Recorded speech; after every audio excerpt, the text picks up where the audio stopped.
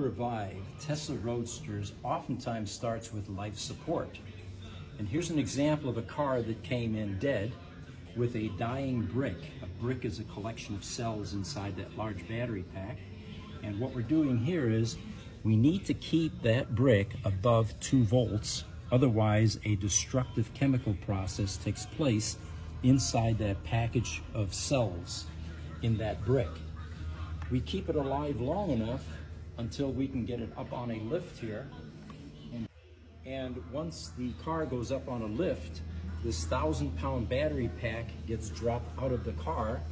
We open it up, we take out that battery sheet that has that resistive cell, and we do surgery by cutting it out of circuit. The process we're going through with this car, before it can get back on the road, it's going to need to have that surgery. And once it has surgery, the car will be functioning again, and that's how we